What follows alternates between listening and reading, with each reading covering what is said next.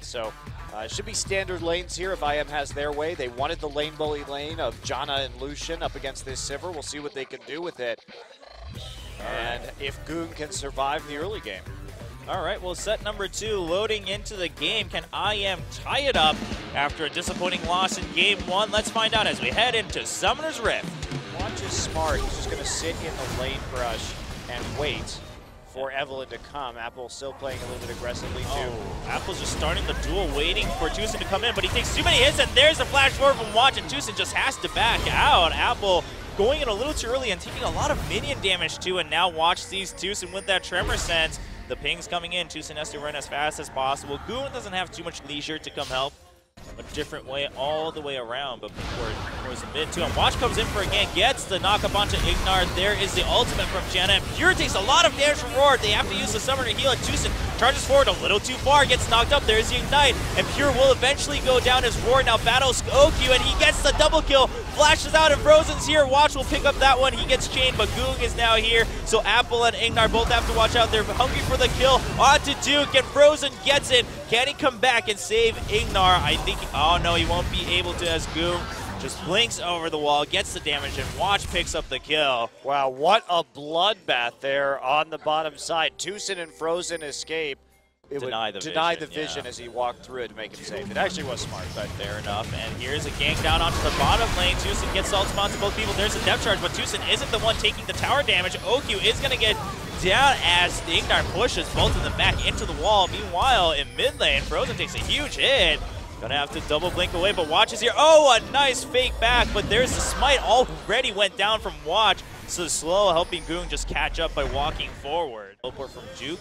But now, I mean, he's kind of stuck in a place where he has to commit to this dragon with his teammates as Goong goes on to Roar. Roar is now down to about a third health. Goong has been exhausted. A lot of damage coming in from the culling. Oki blocks a little bit for him, and that's enough for Najin to say, all right, well, we still have the advantage because look at Duke. Duke is in the top lane, gets the tower. He's still farming away, still has that teleport. Apple now has to go home, and another potential dragon opening for Najin e-mFire. And they got 2 towers in that as well. Goog got caught out a little bit, so I am just going to commit to this. Goog not there. Are they going to TP? TP's coming in. Comes in. He's going to go for the equalizer right away, but he's a step too late to block the dragon. Can they get some kills here, though? There's a depth charge. It's going to go over the wall, and a nice equalizer. IM has to walk forward. They have to dodge a little bit. The Monsoon putting out a lot of heals. Pure not going to get the hook, and Watch takes a ton of damage, gets knocked up by the Howling Gale. There's a shield coming in for the Aegis of Legion, and Duke's just trying to put out some damage with the harpoons over the wall as Goong shows up. Everyone is so low, but he's a step too late to pick up a pentakill, except for, okay, Frozen will be able to blink out in time. Wasn't sure it was cooldowns there. Guangzhou really making as much as they can out of all these situations. That's 3 towers in a row for IM. Yeah, and so Najin responds by just starting the dragon. Now Frozen is across the wall, puts down some damage onto Watch. The dragon's going down pretty quickly, but there's some Righteous Glory coming in. Roar dodges the hook, and wow, they get the steal. Tucson picks it up. Pure has to be knocked out. Roar gets a big hit from the equalizer though, and Goon comes in to pick up that one. Tucson also has to run away. How many kills will Najin get to equalize out of this fight? Watch gets locked down by the chain, but Apple can't stick around for the damage. Goon gets a double kill. They're looking for Tucson. Oh, Tucson gets spotted by the Golem, and he's going to get slowed down by Goong. Eventually will go down with another Riftwalk hop here. Well, he's going to run away, but gets slowed down again. A little bit of a longer chase and priority. You also have On the Hunt. And Pure going to get caught by Tucson. They're going to turn right back around as Oki activates On the Hunt, gets a lot of damage down to Tucson. Watch shows up for the kill. Oki picks up the last hit. Goong gets slowed down by Apple and Roar, but they're going to charge back forward. Roar gets slowed down, and there's an equalizer. Roar gets hit by a Gadan, but they can't get the knock up. Apple gets held behind. He's just going to sacrifice himself as he goes back in to make sure that Najin doesn't charge forward, and this might be a Baron for Najin e-mFire. Yeah, OQ.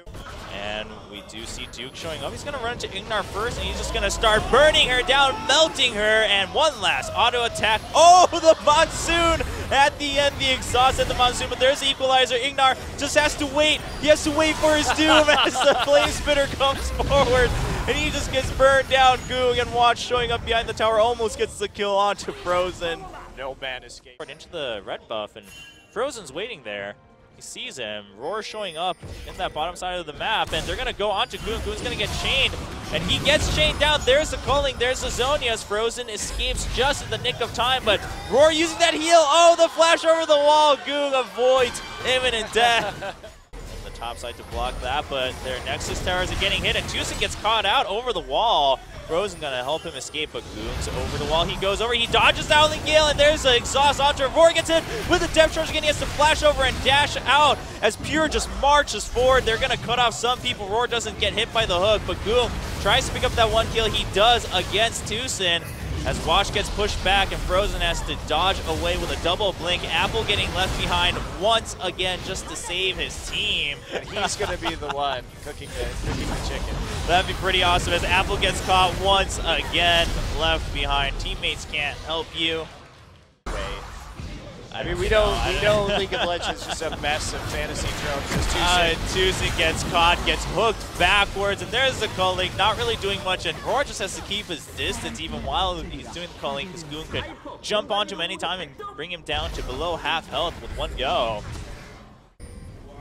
Just want to dominate in game 2 to secure a clean 2-0 win in today's matchup. Longzhu IM trying to fight off the end of the game. A nice equalizer across the Nexus turret. Spoon getting exhausted again, but lots of damage onto Ignar. And Frozen just doing what he can from the side. Watch actually gets targeted by one of the towers for quite a bit of time, so he has to back out. Tucson having some burn damage on him, but he'll be able to escape back into Fountain. And as the minions swarm around the Nexus, Najin e-mFire will finish game number 2 and get the 2-0 victory against Longzhu IM. Yeah, pretty convincing match tonight.